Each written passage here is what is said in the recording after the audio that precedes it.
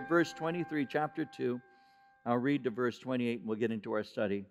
And what we're looking at today is Jesus, who is the Lord of the Sabbath. So beginning at verse 23, it happened that he went through the grain fields on the Sabbath, and as they went, his disciples began to pluck the heads of grain. The Pharisees said to him, "Look, why do they do what is not lawful on the Sabbath?" But he said to them, "Have you never read what David did when he was in need and hungry, he and those with him? How he went into the house of God in the days of Abiathar the high priest and ate the showbread, which is not lawful to eat except for the priests, and also gave some to those who were with him? He said to them, the Sabbath was made for man, and not man for the Sabbath. Therefore, the Son of Man is also Lord of the Sabbath." So as we've been going through the Gospel of Mark, we've seen that Jesus is presently growing in fame. He's become very popular, and many are beginning to follow him, and many are listening to him. When Jesus was in a synagogue, he had cast a demon out of a man, and the Bible tells us that when he did that, the people were amazed, and they had said, "What is this? What new doctrine is this? Even demons obey him." And the result we see in Mark 1:28 says, "Immediately his fame spread throughout all the region around Galilee." After Jesus had healed Peter's mother-in-law, great amounts of people began to come to him. Mark 1:33 says the whole city was gathered together at the door of Peter's house. Later we saw how that Peter had told Jesus, "Everyone is looking for you," and they were. And shortly thereafter, Jesus cleansed a leper, told him not to say anything, but he disobeyed, and the result was Jesus could no longer enter the city. And that all happened in chapter 1. Chapter 2 continued in the same way. Jesus returned to the city of Capernaum. People heard that he was in Peter's home, and the result was a crowd came, and there was no room to receive them. Jesus revealed that he not only healed, but he also cast out demons and forgave sins. And as a result, as we've seen, religious opposition began to grow, opposing him. So at this point, religious leaders are now unifying in rejection of Jesus Christ and his message. Now they have accused him of blasphemy, and they did so because he had forgiven the paralytic of his sins. Remember in Mark chapter 2, verse 7, how they said, "Why does this man speak blasphemies like this? Who can forgive sins but God alone?" And then also, they inferred that he was guilty of living an unholy life. You saw that in Mark 2, verse 16, where they said, "How is it that he eats and drinks with tax collectors and sinners?" So today we're going to look at controversies that relate to the observation of the Sabbath. Verses 23 through 28 relate to physical labor being performed on the Sabbath. And then in chapter 3, verses 1 through 5, those verses center on Jesus healing a crippled man, again, on the Sabbath. So let me lay a context so that you can understand what's taking place here in these two studies we're going to have, because in reality, these actually could be two separate studies that I'm combining into one. To understand, I need to take a moment to develop what would be called a very basic concept of Shabbat, or the Sabbath. Shabbat literally speaks of the ceasing of work. It speaks of inactivity or resting. All the way in the book of Genesis, in chapter 2, verse 3, it says that God blessed the seventh day and sanctified it, because in it he rested from all his work which God had created and made. So from the beginning, the Lord declared the Sabbath to be a time of rest. It was a time of remembrance. When God gave the law to Moses, God commanded the Jews to observe the Sabbath. In the book of Exodus, chapter 20, verses 9 through 11, it says, 6 days shall you labor and do all your work, but the seventh day is the Sabbath of the Lord your God. In it you shall do no work, you nor your son, nor your daughter, your manservant, nor your maidservant, nor your cattle, nor your stranger that's within your gates. For in 6 days the Lord made heaven and earth, the sea, and all that is in them, and rested the seventh day. Wherefore the Lord blessed the Sabbath day and hallowed it, or sanctified, set it apart.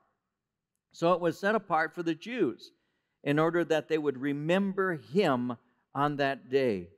Now I want you to know this, and I'm going to develop a thought about this. It was a day that was set apart for Israel to reverence God and to rest from labor. It was intended to promote worship of God, which produced love for God and love for others.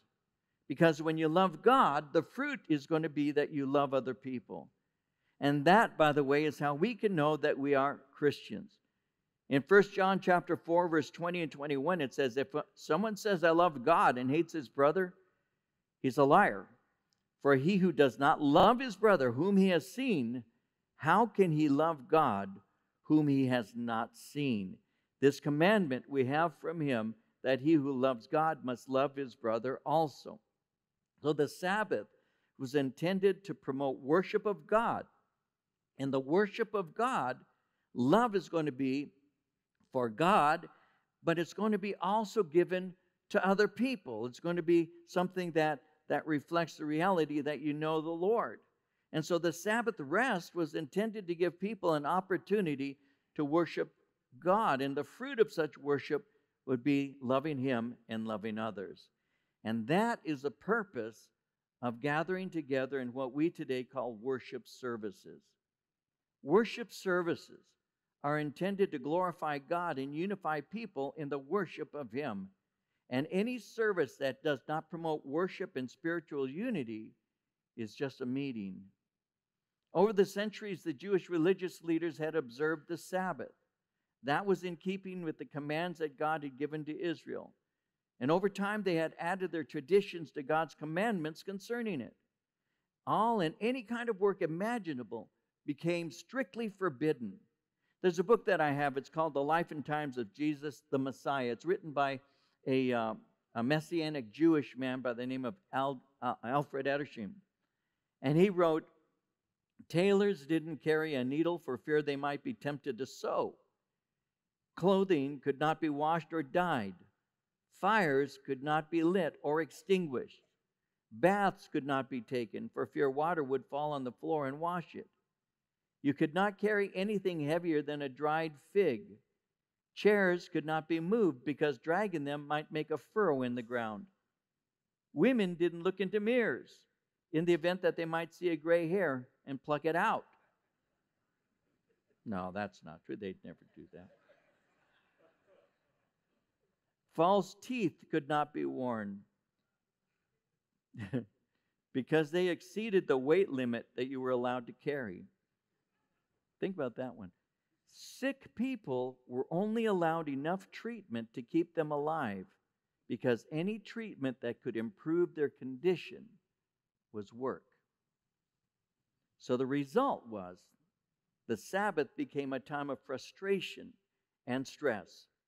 The people became tired of bearing a yoke of man-made oppressive regulations because the Sabbath became a burden that was placed on them because of the Pharisees. The Sabbath. Now, one final word I added this because I've been asked this, and I thought, well, it'd be worth taking just a moment to say something about. We've been asked why we worship on Sunday and not Saturday. I remember years ago, now many years ago, doing a Sunday morning service. That's when we were in the chapel before we built this sanctuary, and a lady walked up to me after the service and said to me, "This is my first time here, and the Lord has placed something on my heart to tell you." And I said, "Okay." She says, "This is from the Lord." I said, "Well, let's hear what He has to say." I'm used to hearing that from Marie, but if you want to say it, okay. She said, "The Lord is doing a good work here, but God says that you need to meet on the Sabbath and Saturday, and He'll do a greater work." And I said, "No, He didn't. He didn't say that." I said, "You're saying that." It's because the Bible doesn't teach that. And let me share with you what the Bible says basically about this, okay? Why do we worship on Sunday and not Saturday? Well, the brief answer is that the law of the Sabbath is not for the church. The law of the Sabbath is for Israel. How do we know that? Well, Exodus chapter 31, verse 13. "Speak also to the children of Israel, saying, Surely my Sabbaths you shall keep. For it is a sign between me and you throughout your generations, that you may know that I am the Lord who sanctifies you." The Sabbath meeting on the Saturday is actually a covenant relationship that God has with the children of Israel and not the church. The church observes Sunday as a day of rest because Jesus was resurrected on Sunday. And it was very early the practice of the early church. In 1 Corinthians 16, verse 2, on the first day of the week, each one of you should set aside a sum of money in keeping with your income, saving it up, so that when I come, no collections will have to be made on the first day of the week. And that first day of the week became known as the Lord's Day. In Revelation chapter 1, verse 10, I was in the Spirit on the Lord's Day, and I heard behind me a loud voice as of a trumpet. So Christians observe a day of rest and attend services because we've been saved. And the early church met on the first day of the week for God's word and for worship. We met on the first day of the week because that's the day Christ was resurrected. And when the church would gather, there was a purpose. It says in Acts 2:42 that the church devoted themselves to the apostles' teaching and fellowship, to the breaking of bread, and to prayer.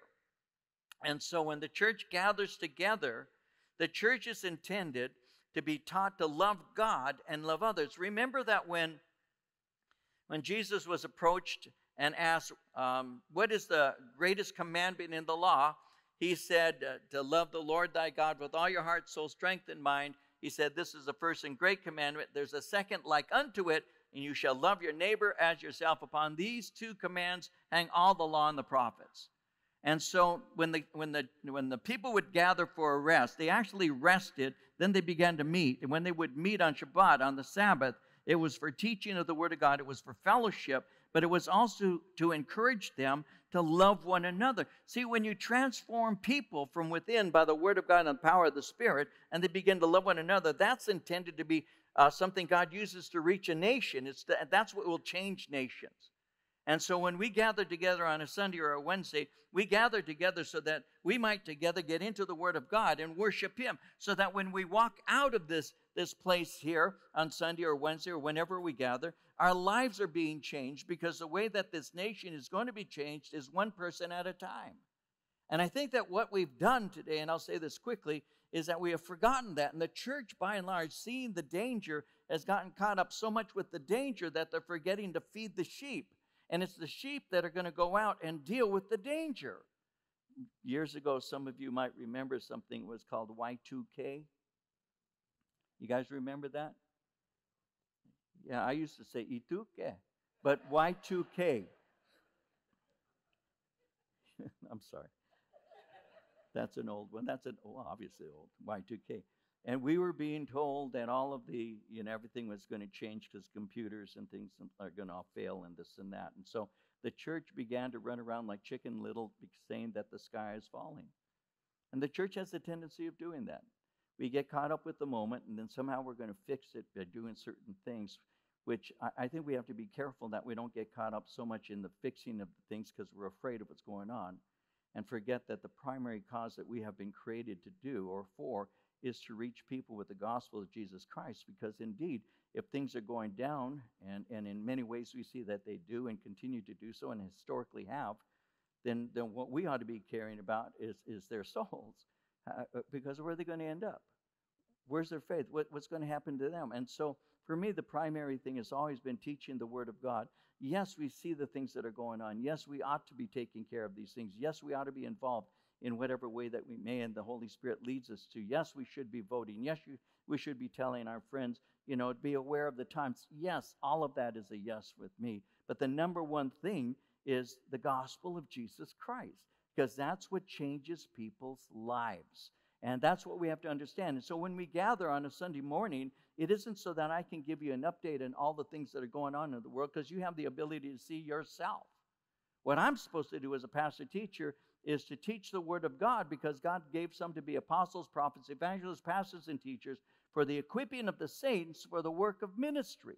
And so as we gather together and worship God, we'll love one another, love other people, and we can transform a nation. And that's how it works. And when the church would gather, or the Jews during the time of Christ would gather together and they would have their synagogue meetings, it was intended that they might learn to love God and love other people. That's what it was supposed to do. That's what the teaching of the Word was intended to equip them to do. And so Jesus is there, and it's a Sabbath day. It's a Shabbat. It's a Sabbath day. And Jesus is there in the synagogue. And what's going to take place now is that the Lord is going to be giving some insight into what he has just been speaking about. Because he had just spoken concerning new wine. He had said in verse 22 of the same chapter, he said, no one puts new wine into old wineskins, or else the new wine bursts the wineskins, and the wine is spilled, and the wineskins are ruined, but new wine must be put into new wineskins. He's going to be sharing with them a bit about that.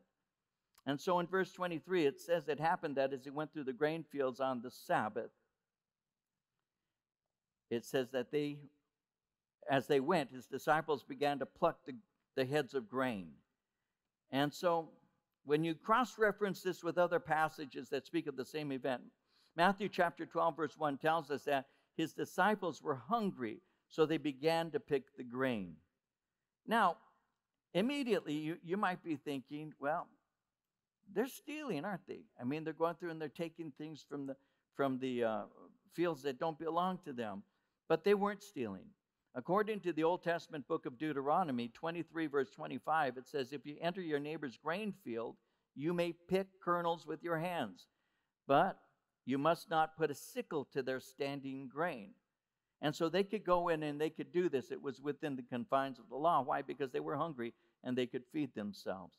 You see, to harvest the grain would be stealing, but to pluck the grain was allowed. To take a few heads of grain as you walked was allowed if you were hungry. And this is one of the ways that the Lord provided for the people. And that would include him providing for those who were poor. In Leviticus 19, verse 10, it says, you shall not glean your vineyard, neither shall you gather every grape of your vineyard. You shall leave them for the poor and stranger. I am the Lord your God. And that was how the Lord would minister to those who were in need. That somebody didn't go and pick the grain and give it to them. Those who were hungry went in, and on their own, they were to pick the grain and feed themselves. Well, as this is taking place, the Pharisees see this. Notice in verse 24, the Pharisees said to him, look, why do they do what is not lawful on the Sabbath? So immediately they bring a question. Now earlier we saw how the Pharisees had asked the disciples about why Jesus was doing something, but now they approach him personally, and they want to know something about what the disciples are doing. What they're doing is they're accusing the disciples of threshing grain. Threshing grain is unlawful on Shabbat. In Luke chapter 6, verse 1, it says, one Sabbath, Jesus was going through the grain fields, and his disciples began to pick some heads of grain to rub them in their hands and to eat the kernels. So they believed that the rubbing of the grain to remove the husk and shells, that was threshing. They thought they were reaping, they thought they were sifting, they thought they were threshing, winnowing, and they thought they were preparing a meal. And this all broke their traditional interpretation of keeping the Sabbath. Now, the law never said that. This was their tradition. And their tradition was equal to what God's word said. The actual charge is simple. Your disciples have broken our regulations and traditions. Well, Jesus responds in verse 25. He says to them, have you never read what David did when he was in need and hungry, he and those with him, how he went into the house of God in the days of Abiathar the high priest and ate the showbread, which is not lawful to eat except for the priests, and also gave some to those who were with him. Have you never read? Now, this is very similar to what he had said to a little bit earlier. He had said something similar to the Pharisees when he was eating with the sinners. And in Matthew 9:13, he had said to them, go and learn what this means. I desire mercy and not sacrifice. So when he says, have you never read, that's a way of saying, you know the facts, but you don't understand. You don't know the meaning. You are teachers of others, but you haven't learned the lesson yourself. You profess to be experts on Scripture, but you don't understand its meaning. So rather than arguing about their religious traditions, notice Jesus takes them to the Word of God. You see, they were using his teachings to bolster their arguments, and so Jesus rebukes them. In 2 Timothy 3:16 and 17, it says, all Scripture is God-breathed and is useful for teaching, for rebuking, for correcting, and training in righteousness, so that the man of God may be thoroughly equipped for every good work. And so he refers to the Scripture. He doesn't just argue with them about their tradition. He says, have you never read? Do you not understand? And he speaks concerning David. how that David was fleeing from King Saul. This is found in the Old Testament book of 1 Samuel chapter 21. David and his men had fled to a city. It was called the city of Nob. That's where the tabernacle, the temporary dwelling place of the Lord, was. And David and his men had no food, and they were hungry. So to feed them, he and his men were allowed to eat what is called the showbread. The showbread is also referred to in Scripture as the bread of the presence. These were 12 loaves of bread. They were baked weekly, and they represented the 12 tribes of Israel.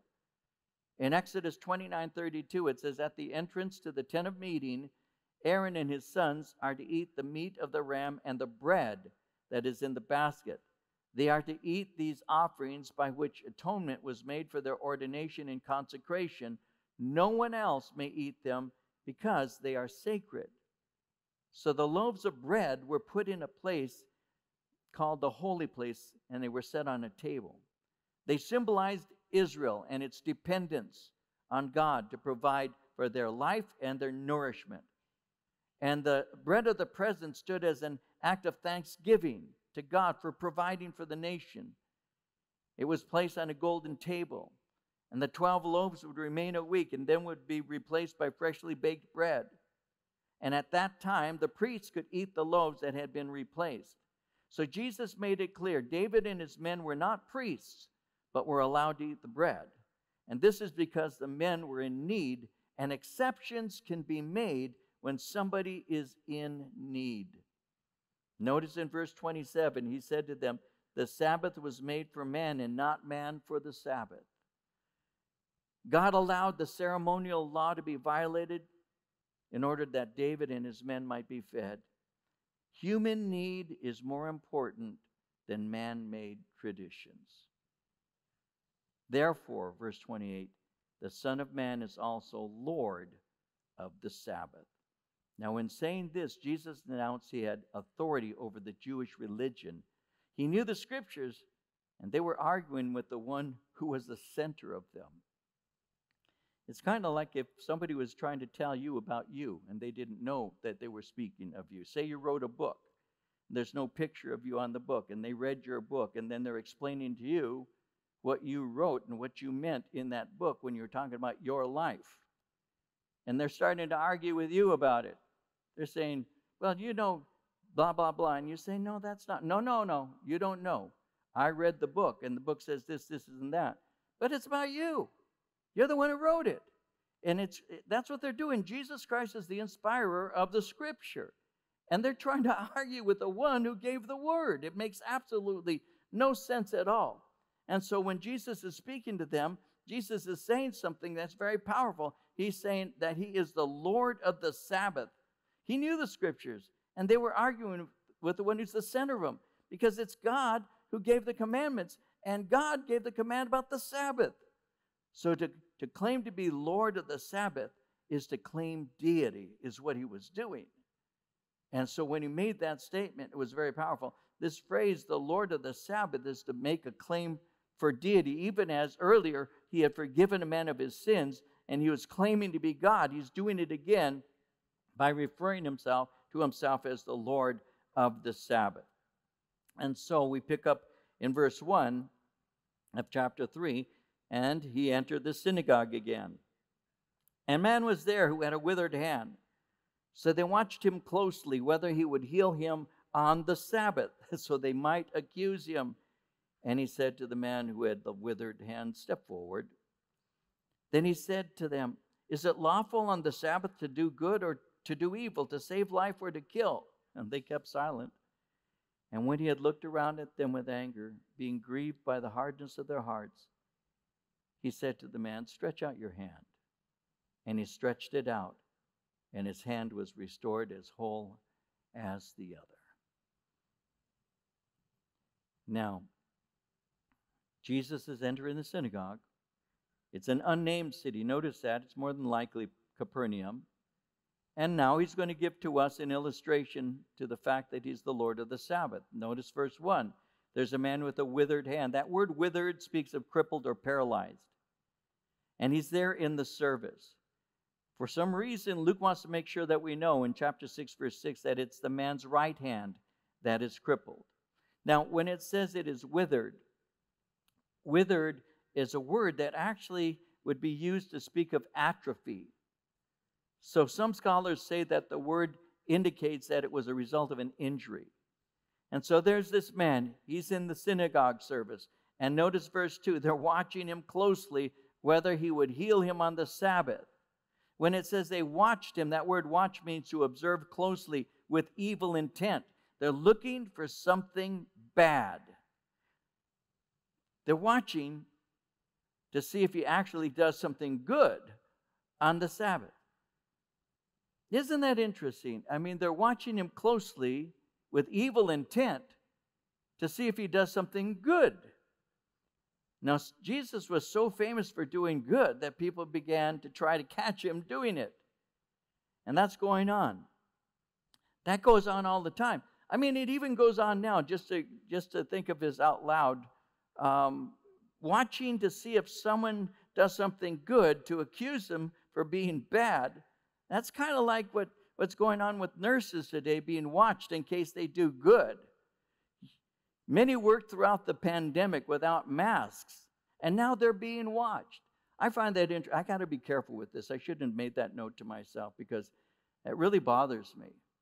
It bothers me that people who are doing good are now being told that what they're doing, if they don't put on a mask, is bad. It makes no sense. These are people who are willing to put their lives on the line to care for people, and now they're being penalized. I don't know if we have any nurses in this room. I don't know if we do or not. I know my son is one, and I'm very proud of him in the Lord for that and for all the work that he's done on behalf of other people. But if we have any of those who are here, any nurses, medical practitioners, we as a church just want to tell you, we love you and we're grateful for the work that you've done.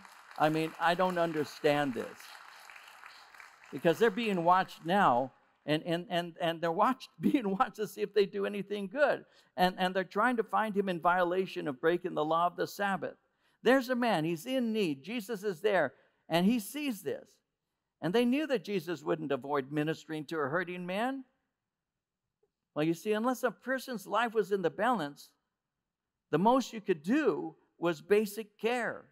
Doing anything more was considered working. It violated their tradition. Now, Luke tells us that Jesus delivered a woman with a spirit of infirmity on the Sabbath.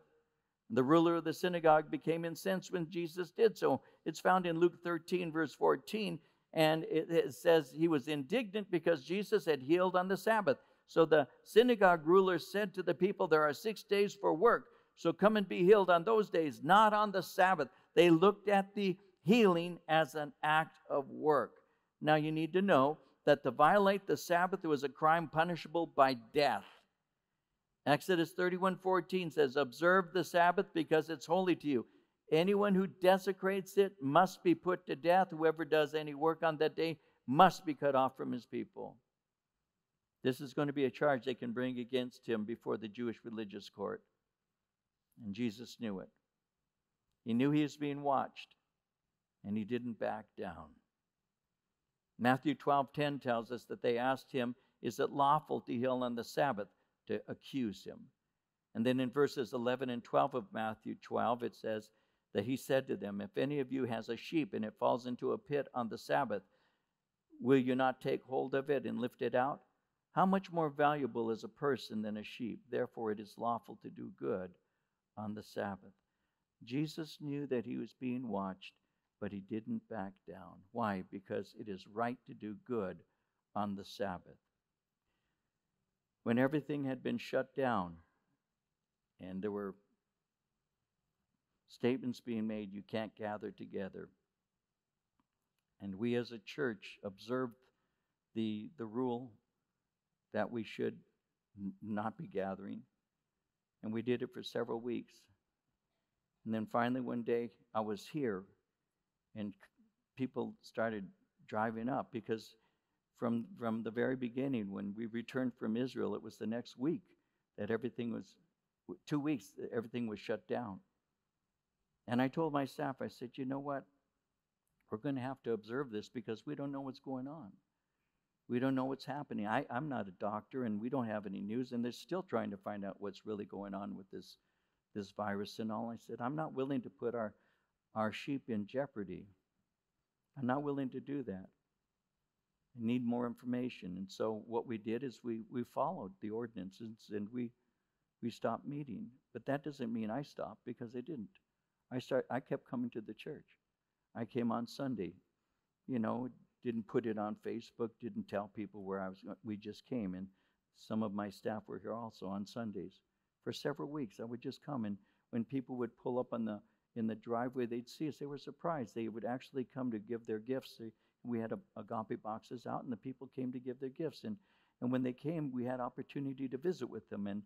And so after a few weeks, it was really hot, and about 150 or so people did a little parade through the church, and we were waving at them because they knew we were here. And so I remember just looking at them as they climbed off the car, and there were just a crowd of people in the parking lot. And I thought, I don't like them out here in the heat. So we took them into the chapel, and we said, let's go on into the chapel. And they all spaced, apart and everything. And Jared was here. I said, Jared, lead them in some worship. And so Jared led some worship, and I went up and gave a devotion. And so that was, few weeks into this pandemic, and the next week we were back, and they showed up again.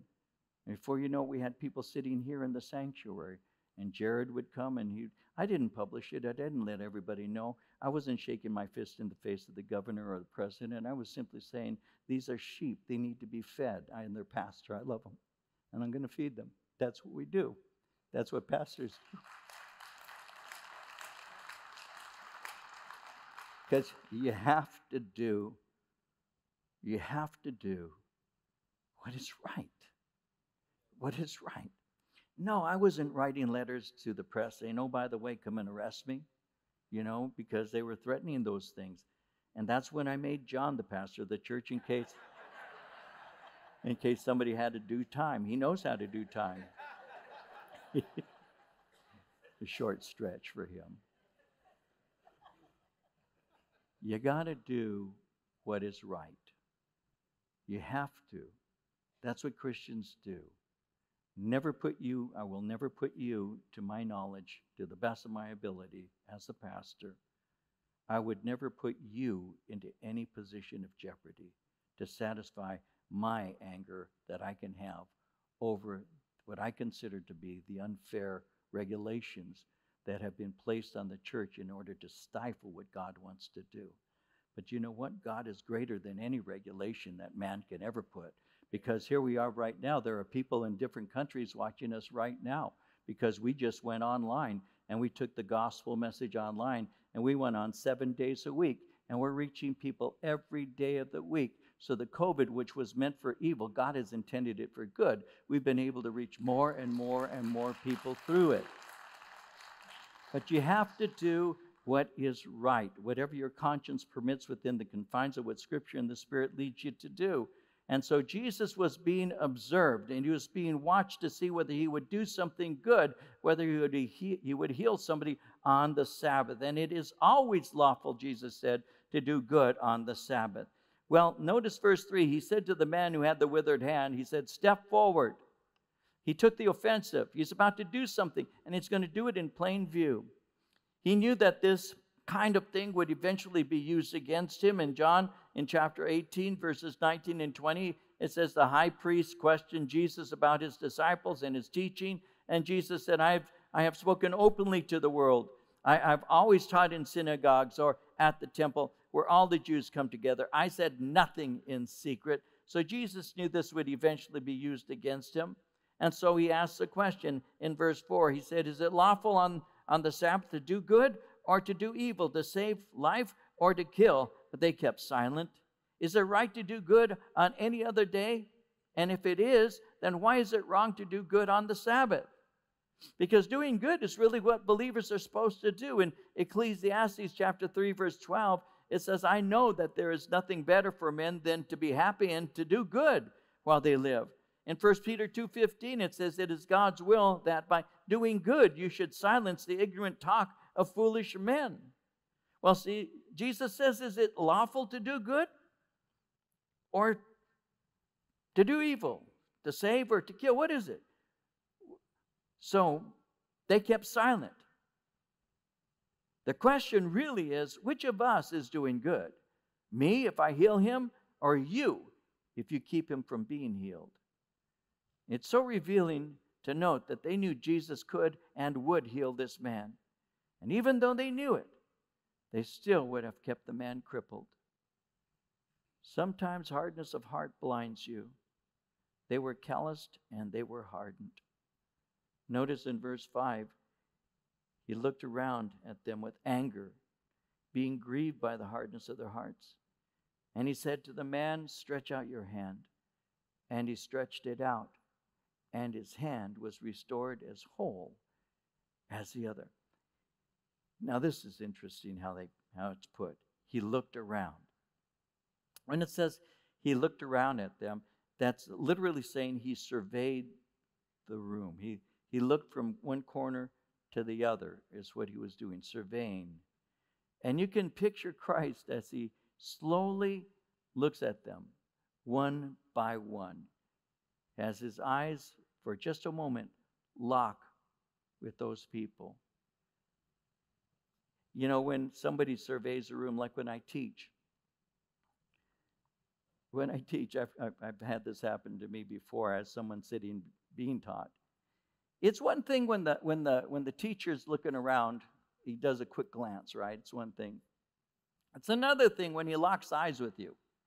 It gets kind of weird. It feels kind of odd because you begin to think, because he'll be talking, and then he just rests on you for a minute, and it's like you get to feel weird. I've had that happen before, where the speakers, and for some reason, maybe he just felt like looking at me because I'm so cute. I don't know, but he stared at me, and it's just like, I feel like, wow, this feels odd. So when Jesus was doing that, picture that for a moment. He's looking at them one by one, and each one of them would be withering under his gaze as he's looking at them because he's angry. He's angry. There's no doubt that his face revealed to them that he was angry. This unbelief of the Pharisees angered him and grieved him. So it says here that he looked at them with anger. And I looked that up now, the word anger. Why did you use that word? The word anger here is a justifiable passion and hatred for something. So he is justifiably angry and hated something. And it says he was also grieved. That word grieved means to be moved by grief and sympathy. To sorrow at someone, to be anguished. He was angry and he was grieved. He was grieved because they were rejecting the only way to salvation. In John 5:24, most assuredly I say to you, he who hears my word and believes in him who sent me has everlasting life, shall not come into judgment, but has passed from death into life. In rejecting him, they were placing themselves under condemnation. In John 3:36, John the Baptist said, whoever believes in the Son has eternal life, but whoever rejects the Son will not see life, for God's wrath remains on him. What is it that bothered him? Hardness. The hardness of their hearts. That word hardness, literally, and I didn't make this one up, the word hardness in the original language speaks of stupidity. It speaks of callousness and stubbornness. A stupidity, a stupid callousness. The word heart spoke of their thoughts and feelings. He was grieved and angered by their callous thoughts and feelings. It's the same kind of hardness their ancestors had when they were freed from Egypt. Instead of rejoicing at the freedom they were given, they rebelled in the wilderness. The writer of Hebrews in chapter 3, verse 15 says, as has just been said, today if you hear his voice, do not harden your hearts as you did in the rebellion. So two things triggered his response of righteous anger and grief. One is their fault finding, their evil thoughts, the silence at his questions. And second, their hardness to people's pain due to their religious legalism. They would rather this man remain crippled than to break their traditions. Once again, They were old wineskins, not open to the wine of grace. Now, I was sharing last week concerning the new wine, and I didn't refer to Luke's concluding verse, because in Luke chapter 5, verse 39, Jesus said, "No one having drunk old wine immediately desires new, for he says the old is better." So the old wine speaks of the old practices of life, the religious life of the Jews of his day. That included the observation of Moses' law, the dietary rules, the sacrificial system. And Jesus brought a fresh way of worship because he was fulfilling the requirements of the law. In Matthew 5:17, it says, "Do not think I've come to abolish the law or prophets. I haven't come to abolish them, but to fulfill them." And the Pharisees didn't desire what was new. For them, the old was to be preferred. The problem with that way of thinking was they chose legalism over love. And their willful choice to reject grace and mercy grieved and angered Christ.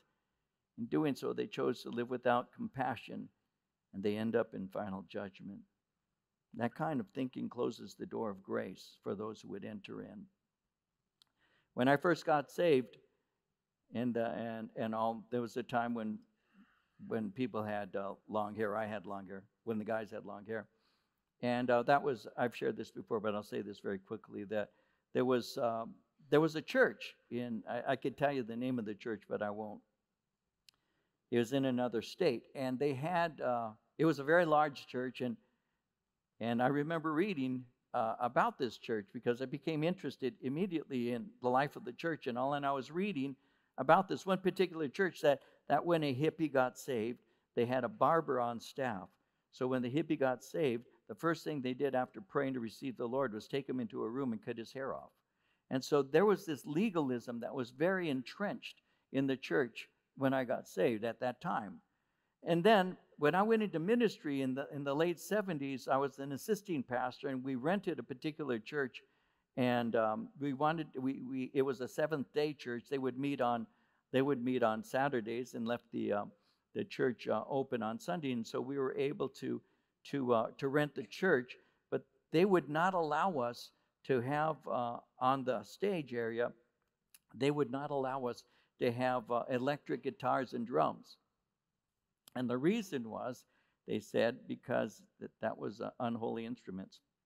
There were I don't know if I should tell you this, but it's history. I don't know if you know this or not. Some of you may already know this, others may not. But you may not know this. It was the music that we played as Calvary Chapel Ministries and others that played the similar kind. It was called voodoo music. Has anybody ever heard that? Some of you have. It was called voodoo music. Isn't that trippy? Voodoo music. Why voodoo? Because they said the drum beat would put you into a hypnotic state. And then you could be controlled by the speaker. It was, I think the Greek word is, it was crazy. It was crazy. Because you could have drums and guitars in the fellowship hall. We would do outreaches in a fellowship hall, but we could not have electric guitars. You could have string guitars. You couldn't have, acoustic, but you could not have electric, and you could not have drums in the main sanctuary. Because apparently, God doesn't hang around in the fellowship hall. He hangs around in the sanctuary. And so for us, that really was amazing. And that was kind of my welcome into ministry, where there are attitudes that people have that will stifle your outreach. When our church first began, because my children were very small, and when our church began, we did not practice and did not take the kids out trick-or-treating. We didn't do that. That wasn't something Marie and I did. And so they didn't have that. When the kids would come and knock on the door and everything, they were not out there with their little costumes. And so I said, I want to give the kids an opportunity to just enjoy the day. And so that's what we began, what were called hallelujah parties. And so we had a hallelujah party when our church was very small. It was on October 31st, and we actually celebrated by giving the kids opportunity to come and play games and dressed in Bible costumes and all. And that's what caused the people who were renting the church that we were renting the church to us, the church that we were renting, that's what got us kicked out. Because they said that Calvary Chapel, Ontario, is worshiping the devil. And so they kicked us out of the church. What we were trying to do is we were trying to reach the children, give them an alternative. You don't have to worship the devil. You can gather together as kids, play some games, and enjoy yourself. What's wrong with that? Well, a lot of people think there's things wrong with that. So this is the kind of stuff that quenches the spirit in reaching the people. To do good is lawful.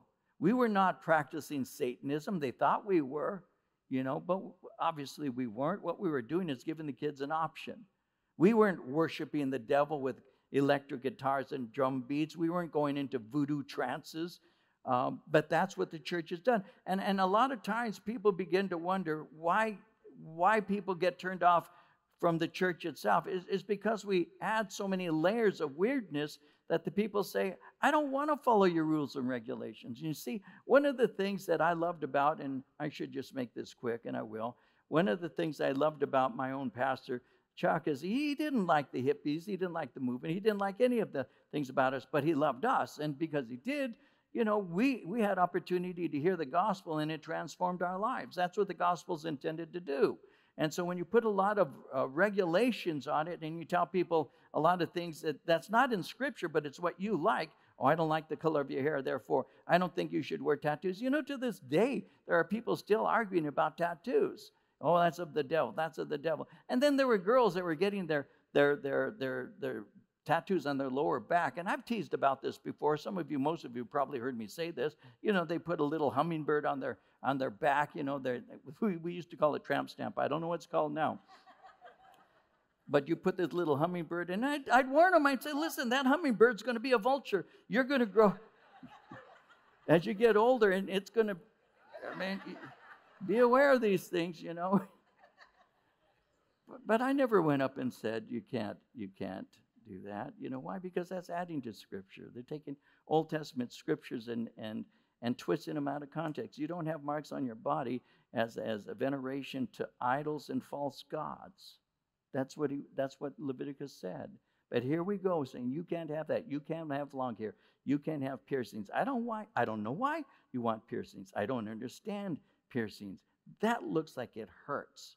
And it does. And some people, when they walk by, magnets, the magnets just jump all over their faces, they get stuck on refrigerators all the time. We just have to be careful, guys, that we don't add to God's word our traditions. Is it lawful to do good or to do evil? Jesus said it's lawful to do good. Now, what's interesting here is I want you to see this, and we'll close with this. In verse 5, he was grieved by the hardness of the heart. He said to the man, stretch out your hand. And he stretched it out, and his hand was restored as whole as the other. How could he do that? His hand was withered. It was paralyzed. It was immobile. He could have said, Lord, my hand is withered. How then can I stretch it out? Heal me first, and then I'll do as you say. Because that's reasonable. But in his case, that would have been foolish. You see, the man was healed with a word, without even a touch. That means the Sabbath was unbroken, even according to the most rigid interpretation of the letter of the law. Jesus said, stretch out your hand. The man in faith stretched it out, and it was completely restored as whole as the other. He gave to him a command that for the man was impossible to obey. When God gives a command, he also supplies the ability to perform that which is commanded. And he said to that man, stretch out your hand. And that man did the impossible. So what is it that has crippled us today?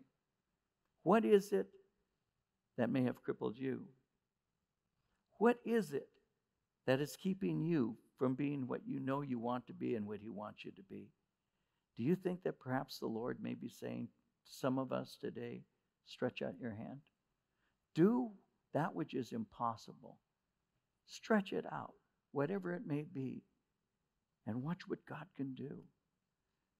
If you'd have asked me as a kid, if you'd have asked me or told me one of these days, you're going to stand in front of people and you're going to talk about God. If you'd have told me that, I'd have said, you're crazy. If you'd have told me that one day I was going to stand in front of people for all these years and share the same message with people, I'd have said, that's not going to happen. Because in my own heart, I was crippled. But when the Holy Spirit brought his healing to me, he made it possible for me to stretch out my crippled hand. He made it possible for me to do that which personality-wise was really not possible. Because those of you who know me as a person, perhaps on a level outside of just sitting in the pew, you will know that I'm very shy, that I'm very quiet, that I just kind of keep to myself because that's my personality. That's how I am. I only come alive when I'm behind a pulpit. I only come alive and show emotion when I'm behind this pulpit. That's when I do. Normally, I'll just kind of, it's made people kind of awkward around me in the past. They'll see me and, hi, Pastor David, how are you? And I'm kind of reserved. Fine, you know. And they'll look at me. And sometimes I think that they think that I'm a snob. And I'm really not. What I am is shy. I'm a shy snob. But I just say that in the event that I may see you someday out, because I run into people quite often in the area, and you may be a bit surprised that how reserved I actually am, because it's the Holy Spirit that makes me come alive with his word.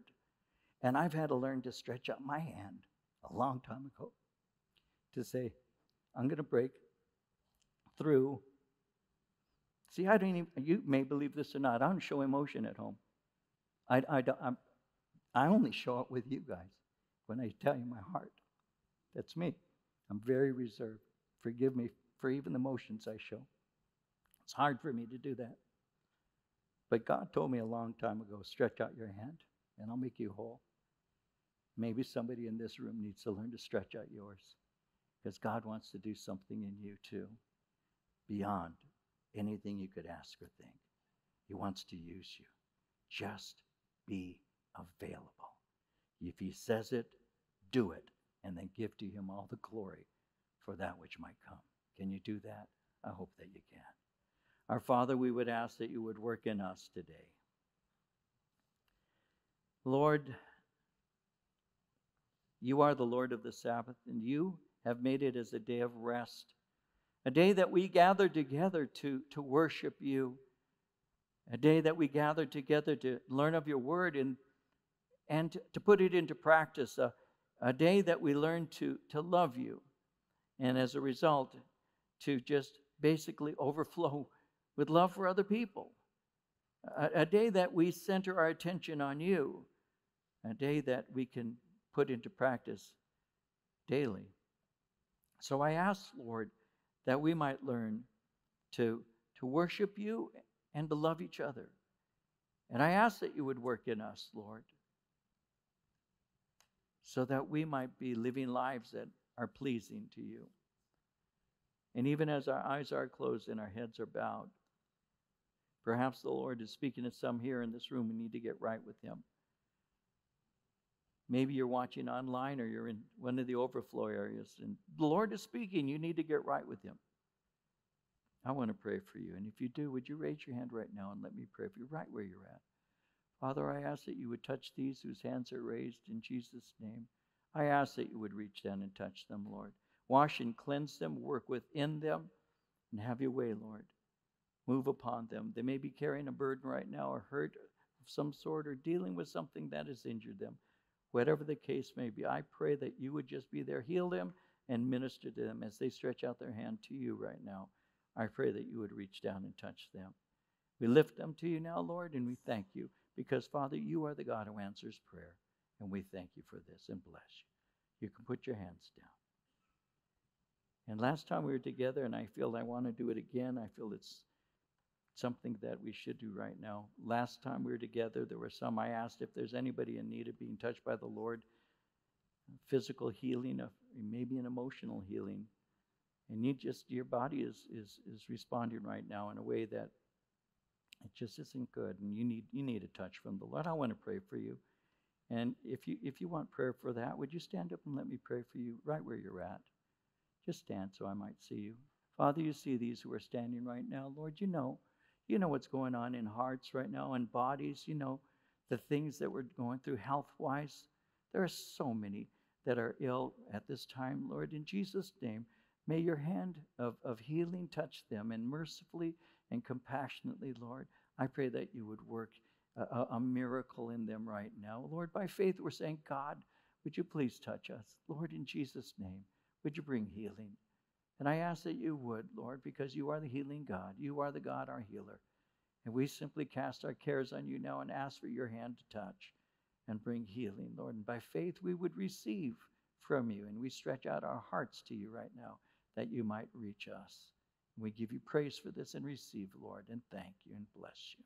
Thank you. You can be seated. And Jesus, I just pray that you continue to move in all of us to your glory in your name. Amen.